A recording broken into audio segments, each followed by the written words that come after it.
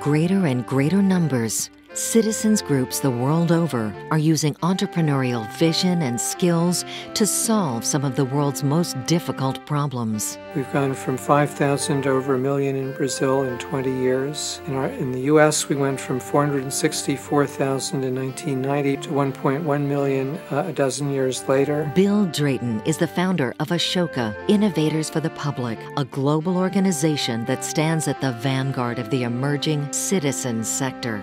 In this program, he describes the sector's rapid rise and its profound implications for everyone. The companies that get this are going to have a huge competitive advantage. Those that fall behind are just going to be blindsided. He shows how business people, social activists, teachers, and students can become part of this powerful new movement for social good.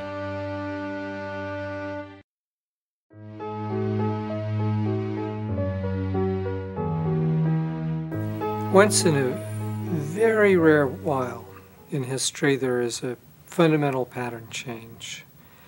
We're in the middle of one of those changes right now, and that's what Ashoka is here to serve. To understand it, one has to go back in history a little. Rome to 1700, no growth in per capita income.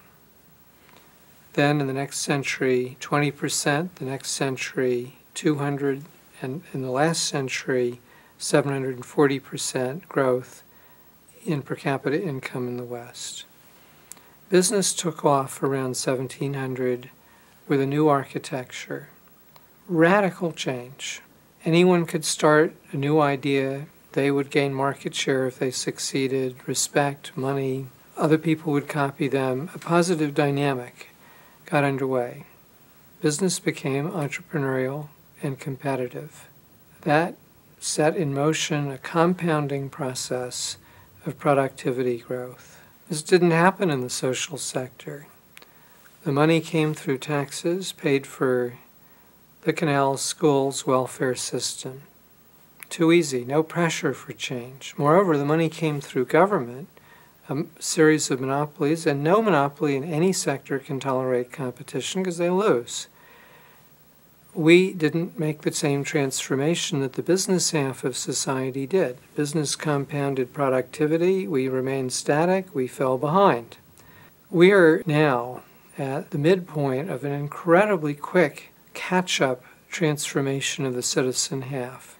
The last 2.5 decades, all across the world pretty much, the sector has flipped to the same entrepreneurial competitive architecture that business has. As a result, we've been gaining productivity very fast.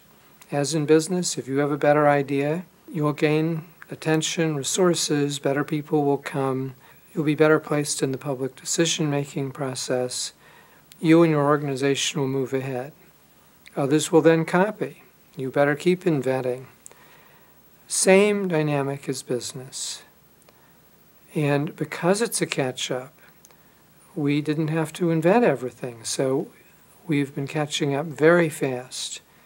I think this is a guesstimate. Our productivity growth is probably 2.5, 3 times that of business for the last 2 decades. So we are, in other words, cutting the productivity gap in half every 10 to 12 years. When you do that, of course, resources flow into the sector.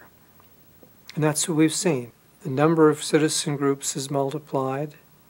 We've gone from 5,000 to over 1 million in Brazil in 20 years. In the U.S., we went from 464,000 in 1990, recognized by the Internal Revenue Service, to 1.1 million a dozen years later. Slovakia went from 10 or 12 to 10,000 in 9 years once the wall came down. Employment rates growing at 2-3 times as fast in the countries where you can measure that. So this has been an extraordinary catch-up, a one-time change in the architecture of half of society. In any historical sense, this level, this depth of profound, broad change is unprecedented.